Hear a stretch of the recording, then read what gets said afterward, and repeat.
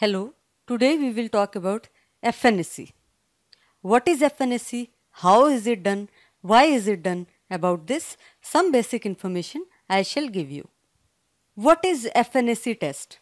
FNAC test is fine needle aspiration cytology. Why is this test done? If there is any lump in the body like in breast, axilla or in neck, then this test may be asked for. In this test, the pathologist takes a needle and inserts it into the swelling and with the help of syringe takes out a small amount of tissue.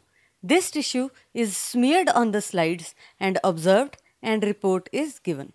What is USG guided FNAC?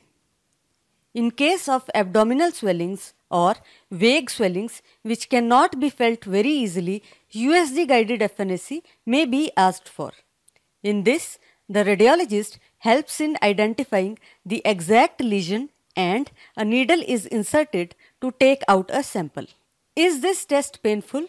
Yes, this test is painful as a needle is used to take out the tissue. However, as the test only takes 1 to 2 minutes to perform, usually local anesthesia is not given. Is there any special instruction that is given to the patient?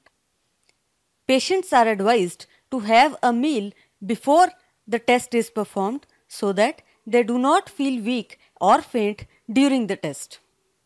Also, the patients are strictly advised to remain still while the needle is inserted.